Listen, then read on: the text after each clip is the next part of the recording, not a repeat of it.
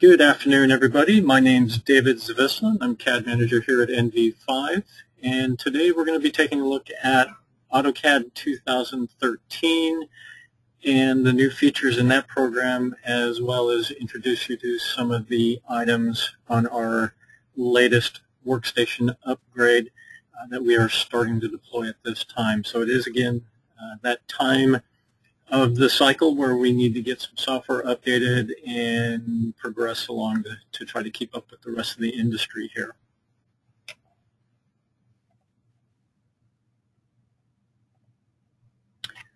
What I'll be looking at today is I'm going to start off with just a little quick overview, kind of a broad overview of the upgrade itself, and we'll talk a little bit then about Windows 7. And then the main things I'm going to introduce us to today is going to be the CAD Data Manager software, which is replacing the Cadillac program, and then the new features of AutoCAD 2013.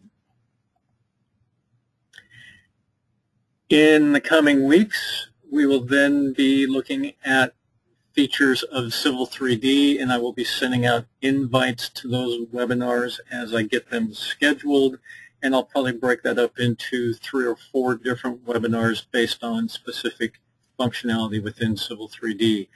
Definitely a lot more enhancements on the Civil 3D side of things than what we're going to see in the AutoCAD portion today. I'm going to start off with just a little poll here, and it's going to be a little tough because I think a lot of you are watching together in your conference room, so you guys can kind of do a group answer here. Go ahead and throw the poll up here. So I've got some questions now, just kind of get an idea of what version of Civil 3D, and unfortunately if you're using Land Desktop, I put that item on there as well. But if you go ahead and select which version you are using currently, and we'll give you a few more seconds to figure that out. Got a couple of you left to vote. Probably about one more needs to vote. 100% voted. All right, so let me close the poll, and I will share that with you now. So we can see the results, and this is kind of what I was expecting to see, is most of us should be using Civil 3D 2011. That is our current standard application. Unfortunately, there's still a few of you languishing, struggling in the Land Desktop world from 2009. That's ancient in terms of software. So hopefully with this next release we will get you fully migrated and moved up to Civil 3D. We do have a few people in the company working in 2012 to meet some specific project needs, and then we also have a couple folks working in 2013. So I didn't expect to see too many there. All right, so I'm glad to see where we're at. So let me jump in here. So let's talk a little bit about overview now. All right, so again, we're going to take a look at the updated CAD Data Manager. Moving forward, once the deployment is fully released to everybody in your office or your project teams, at that point then we will start mandating that Civil 3D 2013 will become the standard application for all new projects. For legacy projects and work that you're currently working on, maybe you've got some clients that are only working in 2012, we still will make those versions available. And I did decide to leave Land Desktop on here because we still have some legacy projects that we do occasionally need to be able to access and be able to edit an alignment in Land Desktop or something like that. Really need to get everybody off of that. Our licensing states that we can only run the prior 3 versions, so we're deployed on 13, so technically we should only be running back to version 10. Autodesk has been nice, and they're kind of looking the other way for those of us with still a few legacy seats of Land Desktop in 2009, so they are still making that, are providing us access to that as well.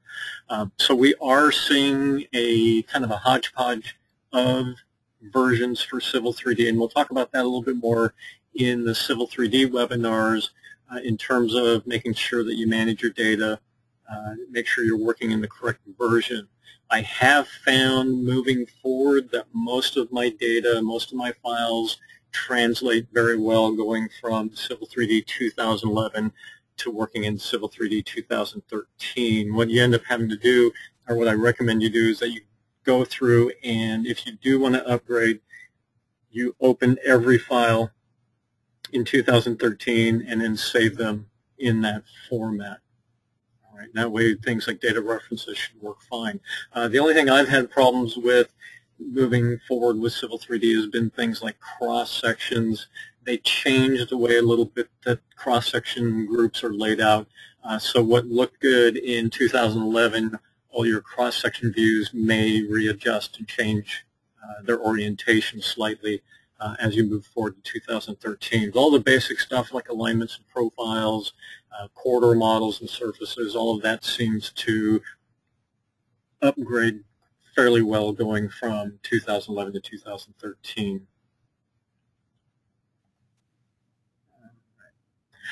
In addition to Civil 3D, we are on this deployment making available all of the 2013 versions of the Autodesk products. So if you're using Navisworks or Revit or 3D Studio,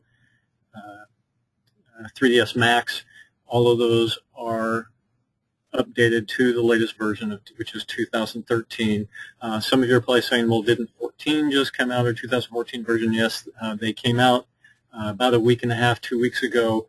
At some point over the course of the next month, I will make some of those deployments available for people who have projects that are required to be done in 14. And I don't expect that there's going to be a whole lot of that initially, but we will over the next 6 months or whatever make that deployment available.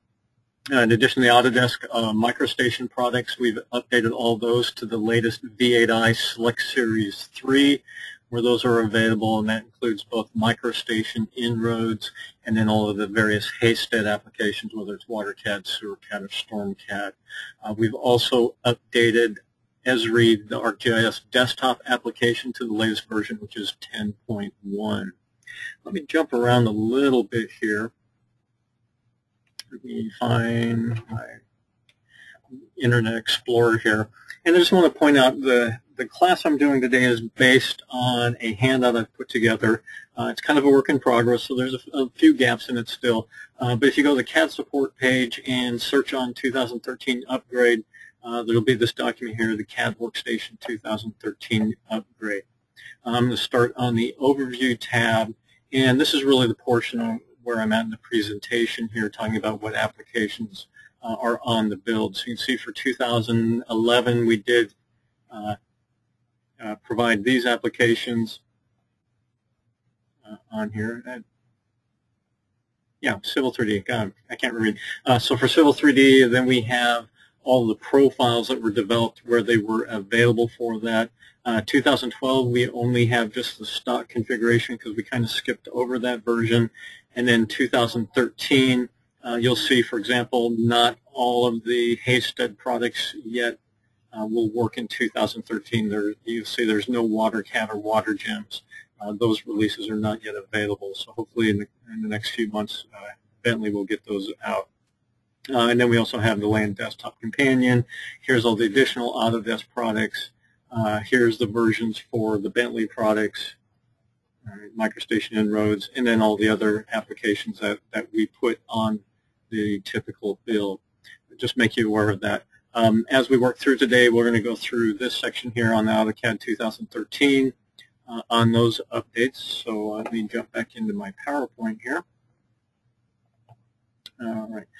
The Windows platform that we're deploying this on is the 64-bit version only. We're just finding that so much of the software now requires more than the 3 or 4 gig of RAM available in the 32-bit world that it really just makes sense to try to get everybody updated to 64-bit. And we are finding in a couple instances, especially locally here in Sacramento with our structures group, where we've got some old DOS-based applications that do not work on that.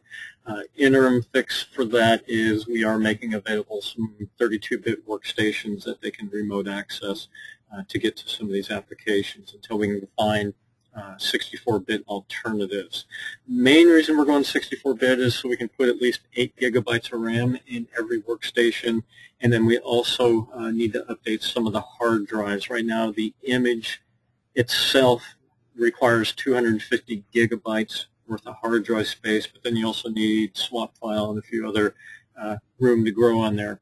Because of these requirements, not every computer in the company will meet these standards, so IT is in the process in the offices that we are going to be adding RAM in larger hard drives. And because of that, the deployment process may take a little bit longer in some offices than others. Some offices have been real good about keeping their workstations current over the past few years, that most of them will go to 64-bit without any problems. So kind of, be patient with the folks in the IT group as they work through and get these updated for you. Okay, because it is taking a bit of time, do be aware that if you're working on a project, don't start working on 13 if everybody on the project does not have the new build yet. So you kind of have to communicate with each other and make sure before you do start working in 13 on projects that everybody has access to that data. All right.